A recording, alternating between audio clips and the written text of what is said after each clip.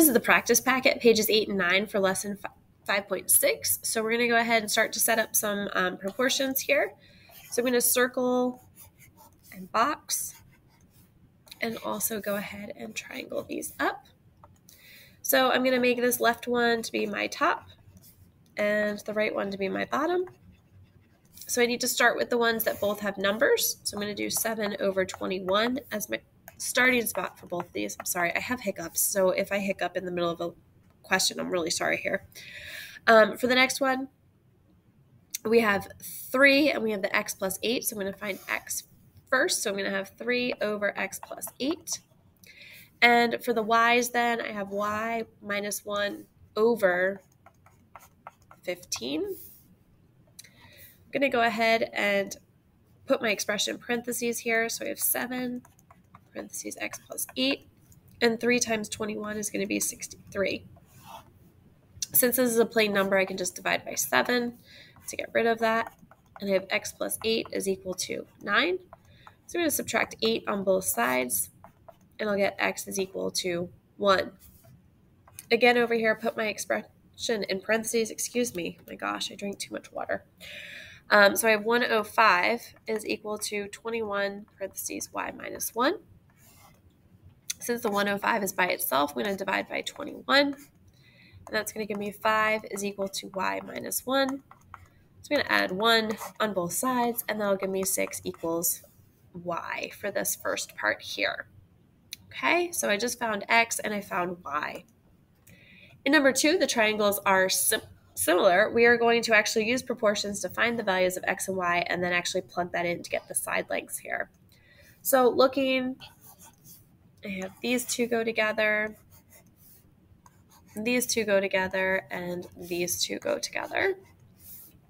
The 4 and the 9 both have the numbers. I'm going to call this one my top, this one my bottom. So I'm going to start off with 4 over 9 as the start of my proportion for each of them. The one with x is right here in my boxes. So I'm going to do 8 over x plus 5. And the y's are the circled ones. So my top is y minus 3. And my bottom is 15.75. I'm going to go ahead and put my expression in parentheses. So I have 4. And 9 times 8 is 72. Since this is a plain number, I'm going to use my shortcut. I get x plus 5 is equal to 18. I'm going to subtract away my 5 on both sides, and I get x equals 13. Over here again, put that in parentheses. My 4 times 15.75 is going to give me 63 is equal to 9 parentheses y minus 3. So I'm going to divide by 9 on both sides. I get 7 equals y minus 3. Adding 3 to both sides, I get 10 is equal to y. So x is 13. So over here I have x plus 5. So 13 plus 5, which is going to be 18. And for my y, I found out 10 was y, and I have y minus 3. So 10 minus 3, which is 7. So then down here it asked me to find AB, which we just found out was 7. And it asked me to figure out DF, which is right along here, which we just, by plugging in, found out was 18. Number 3 that we have here, 1 is in the same spot as the 5. The y minus 5 is with the 15, and the x minus 2 is with the 4x. 1 and 5 are my 2 plain numbers. I'm going to call this my top, this my bottom. So I'm going to do 1 over 5, 1 over 5. And for my x, I have x minus 2 over 4x. That's going to be a fun one. And for the y's, I have y minus 5 over 15. So I'm going to go ahead and get started here. I'm going to put that in parentheses. 1 times 4x is 4x. 5 parentheses x minus 2. Because this has the x, I do have to distribute. So 5x minus 10 equals 4x.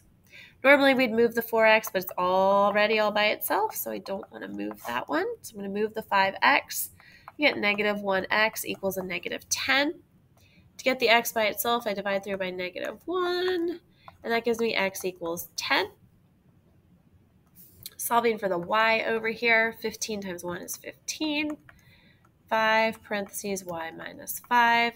Because it's a plain number, I can use that shortcut, divide by 5. So I get 3 equals y minus 5. Add the 5 to both sides, and I get 8 equals y here. So to be able to go back and plug those in,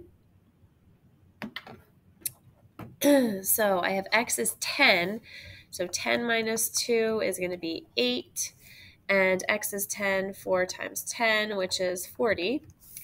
And for my y's, I have 8 is y, so 8 minus 5, which is going to give me 3 over here.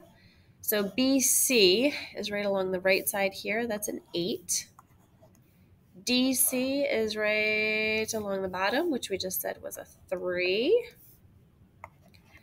And FG is right down here on the right side, which is a 40.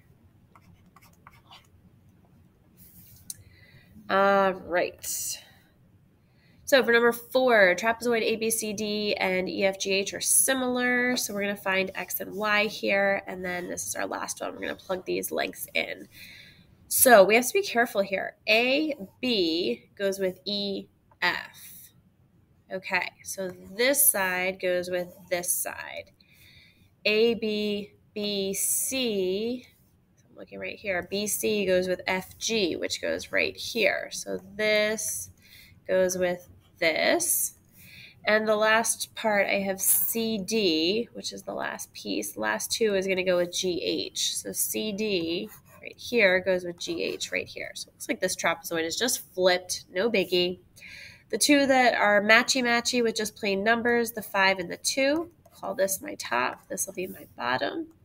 So I'm going to start off with that 5 over 2 for both of them so I can get them both set up and then just do all the solving.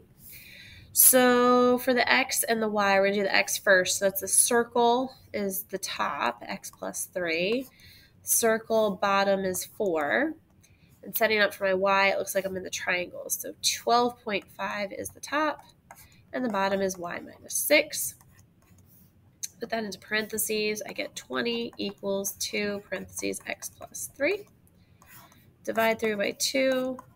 And I get 10 is equal to x plus 3. So I'm going to subtract 3. And I get 7 equals x. Over here, put that in parentheses. So I have 5 parentheses y minus 6. 2 times 12.5 is 25. I'm going to divide by 5.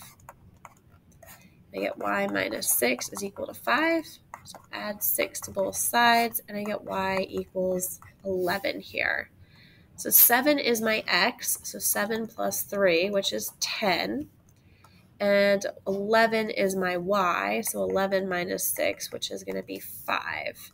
So down here, AB is equal to 10. And GH over here is going to be equal to 5. There you go. That's it for the practice for this one.